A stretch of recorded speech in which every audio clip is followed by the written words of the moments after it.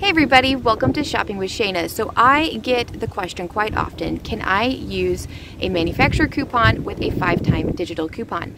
And I'm going to show you how to do that. So let's go. Okay, we're here and the Silk Oat Milk is regularly priced $3.49. It's on sale for $3.99. We have a $1.50 off one digital coupon and a $1 off one 5-time digital coupon. So we're going to put both of those together, and then with an Ibotta rebate, get this for completely free. So let's check this out.